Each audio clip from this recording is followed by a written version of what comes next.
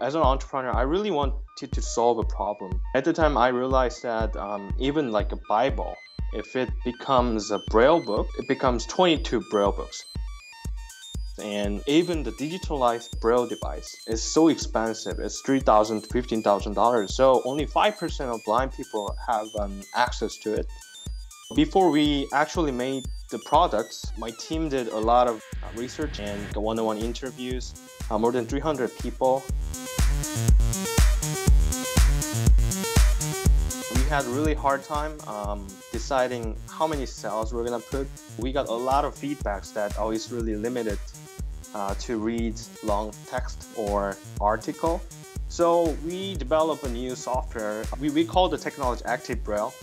What that means is your finger is steady, unlike the existing technology. Actually, Braille moves like a treadmill.